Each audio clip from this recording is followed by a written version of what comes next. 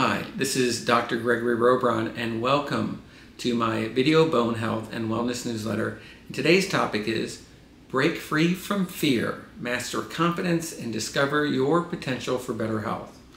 So today, let's talk about fear, specifically fear avoidance. Now, fear can hold us back from living an active and fulfilling life, but with the right tools and right mindset, we can overcome these obstacles. So join me as we explore effective strategies and empowering insights to help you take control of your health journey.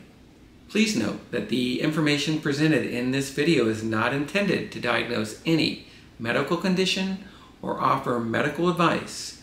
The purpose of this video is to provide viewers with information that can help them make informed decisions and have informed discussions with their healthcare providers, family members, and loved ones.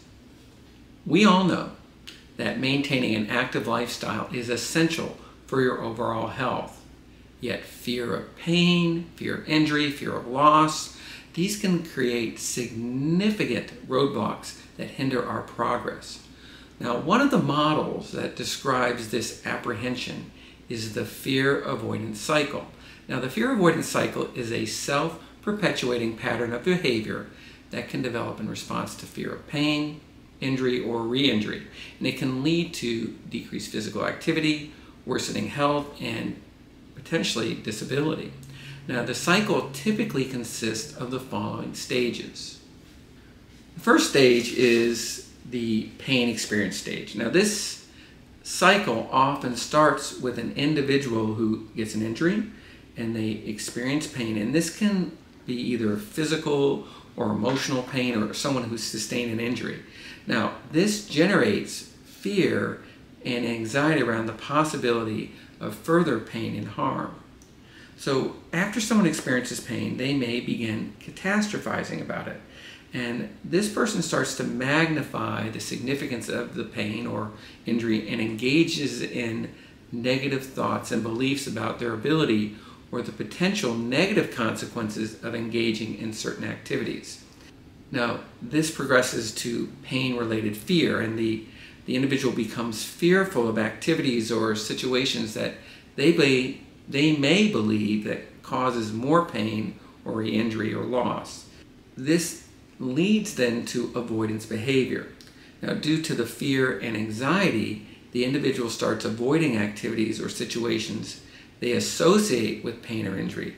Now, this avoidance behavior can extend to activities that were not inherently dangerous at all, but they are perceived as risky by the individual.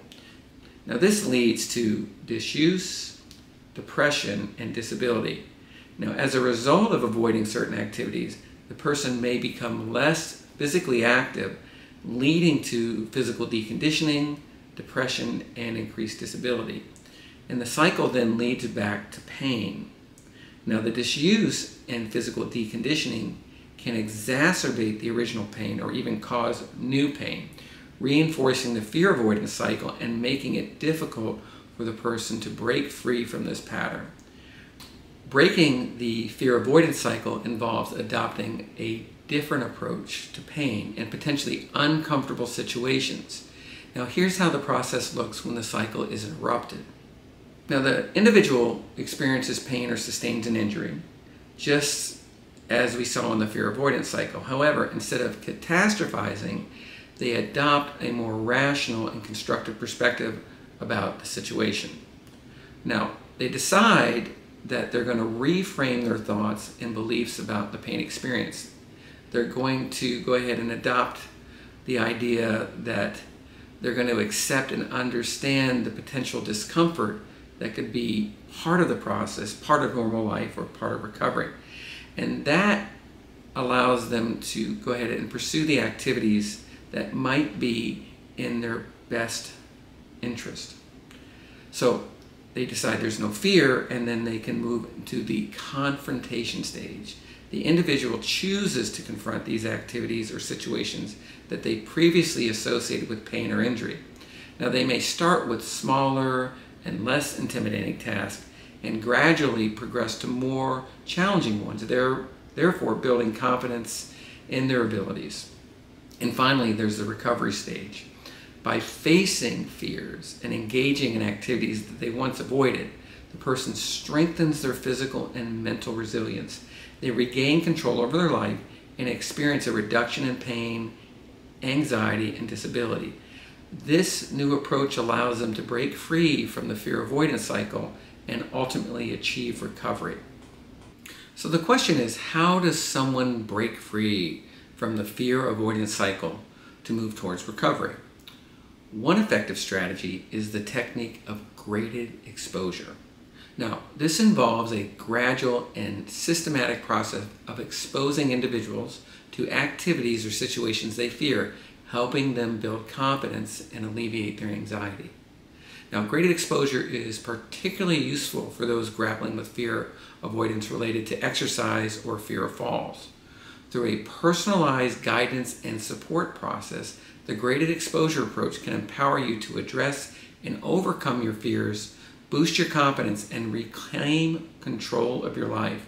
Now, there are 4 primary and 1 essential components to this technique. First is graded. The exposure should be neither too easy nor too difficult. It's essential to find the balance that challenges the individual without overwhelming them. This ensures that the person feels a sense of accomplishment as they progress through the stages while still addressing their fear. Next is focus. During the exposure, the individual should remain focused and engaged in the activity without being distracted by other concerns.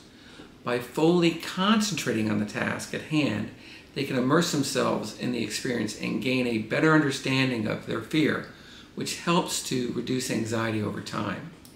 The third component is prolonged exposure. The exposure should be maintained until the individual's anxiety starts to decrease.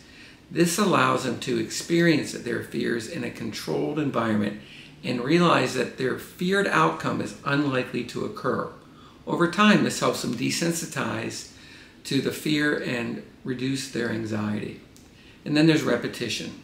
The exposure activity should be repeated frequently enough to help the individual become accustomed to the situations or activities.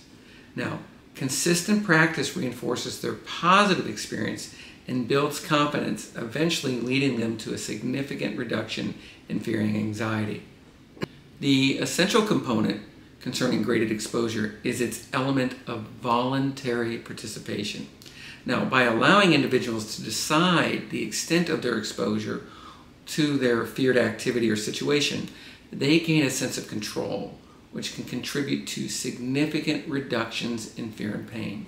Now, empowering individuals to make these choices enables them to take an active role in their own recovery, leading to improved confidence, overall well-being, and really a better state of being. Now, keep in mind, voluntary participation may not always be possible or appropriate for individuals, especially for those who are struggling with severe anxiety or others who have mental health conditions. But the majority of people, it is safe and effective. For example, someone might start wanting to lift weights, so they'll start with lighter weights, and as they feel more confidence, they'll start progressing to heavier weights, maybe just a couple pounds at a time. And then maybe they want to test the boundary of those limits as they continue to progress. But they're going to discover what is safe territory and what's not. Now, alternatively, they can also use pain as a measure, teasing the edge of discomfort without pushing too far. You don't want to ignore pain, because that's usually not a good idea, but you don't want to blast through it, because you can clearly provoke your painful symptoms, which could put you right back on the fear avoidance cycle. So, by following these principles of graded exposure, we can effectively approach and help individuals confront their fears, build confidence, and ultimately regain control of their lives.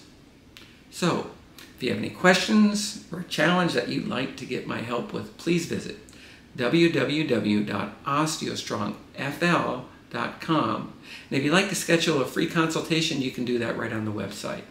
And if you happen to be in the Southwest Florida area, I would love to meet you. And if you happen to be traveling around the country and you're looking for an OsteoStrong location near you, go to www.osteostrong.me and you'll be able to find a studio. So until next time, I'll see you then.